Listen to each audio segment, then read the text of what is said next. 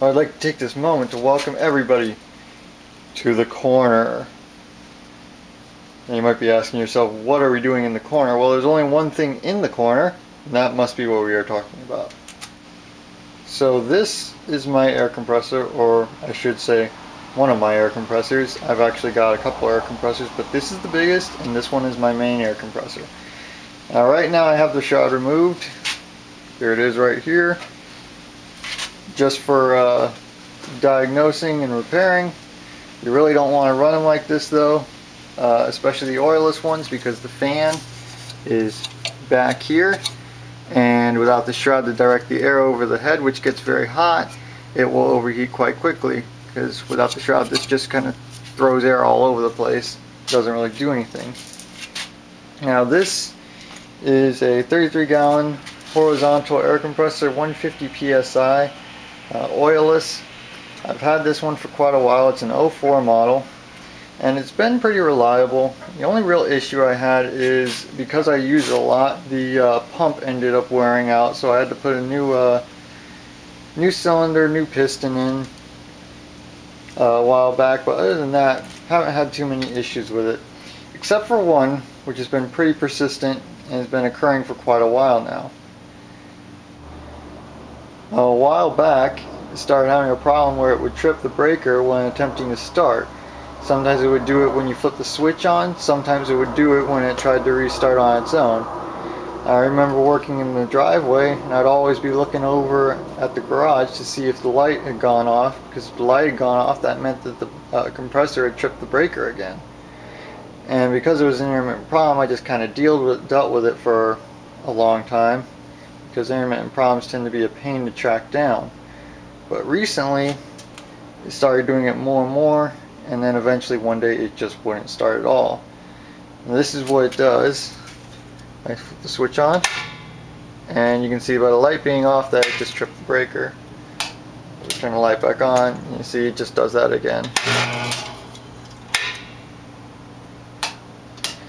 So the way you're looking at it is pretty close to the way I found it when I took the cover off. Originally I thought it was a check valve issue or an unloader issue, but I can hear the unloader release pressure, and it doesn't continue to release pressure, which tells me that the unloader and the check valve are working. When I got it off, you notice that this cover is not sitting flush. Well, there's a little plastic piece that's supposed to be there. It's missing right now, and it's like down the top and the bottom, and then it's supposed to bolt right onto this case. It cracked on the top and was just hanging out, and the bottom was not completely broken off, but it was cracked. So this cover would sit like that, and as you can see, it would not start when it was like that. However, if we hold it on there, and I'm going to get some tape to do this. So just for demonstration purposes, I duct taped the cover back on just to show you that it will run. And yes, it is very loud without that shroud on there. So why is it doing that? Well, first we'll unplug this, and I will show you. So this cover here, this is the back cover for the motor. But why would this mounting be affecting the way it runs? Well, if we pull this off, we've got two capacitors here. One's probably for start, one's probably for run. I'm not really familiar with the exact wiring of this particular motor, but it's not really necessary for this. Now you notice here there's a little switch. Now these motors usually have a start winding and a run winding, and it has to switch over from the start winding to the run winding after it starts. So the way they do that is they have this little centrifugal actuator right here. Now right now it's pushing that way out, but when the motor starts spinning, these weights move out and this disc goes in, releases that switch, which switches it over from the start winding to the run winding. So when this cover is not tight against the motor housing, it's like this switch is not being pushed on, and so it's trying to start without the start winding, and that overloads the breaker and trips it. So The fix would seem to be pretty simple. You just need a new one of these housings, right? Because the plastic is broken off here. Well, the problem is that Sears doesn't list any parts for this motor. They list the pump and those kinds of parts, but they don't list anything for the motor. Well, that shouldn't be a big deal, right? I mean, this motor, of course, was not made by Sears. It was made by a different company that they contracted out. So we look on the motor over here, and there's a sticker right there that has all the motor information. And this motor is actually made by General Electric, and it's got a model number and all that stuff, so we can look it up. Then we run into another problem. General Electric doesn't make parts for this motor. That seems kind of crazy, but there's a reason for that.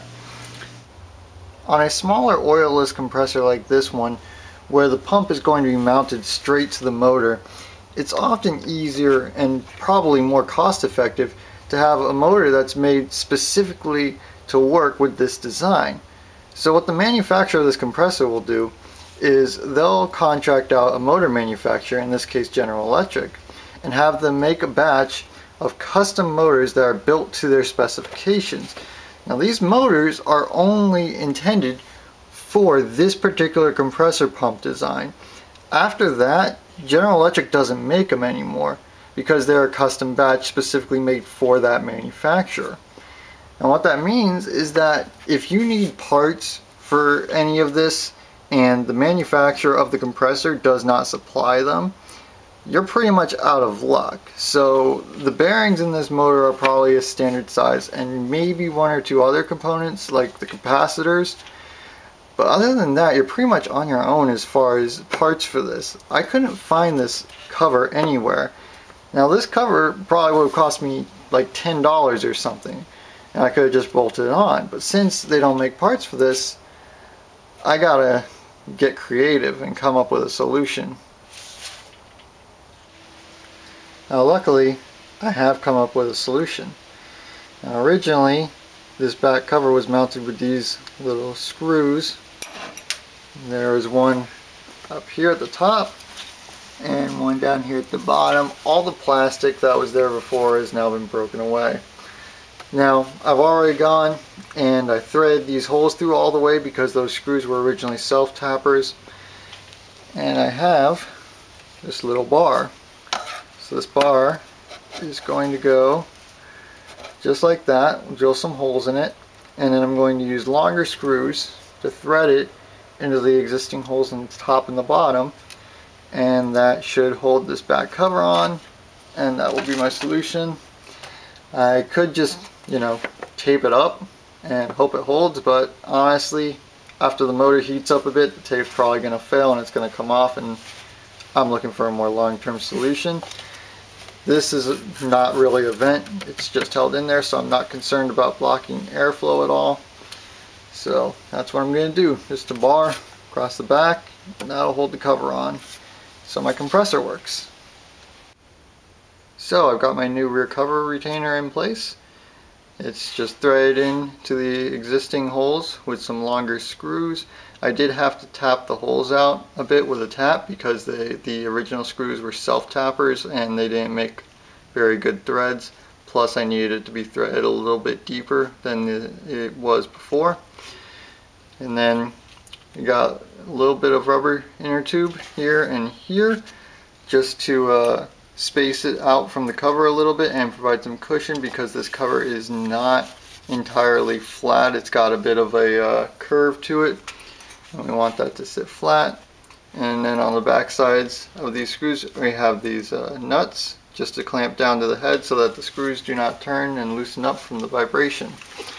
And we'll go ahead and flip it on and it should start up.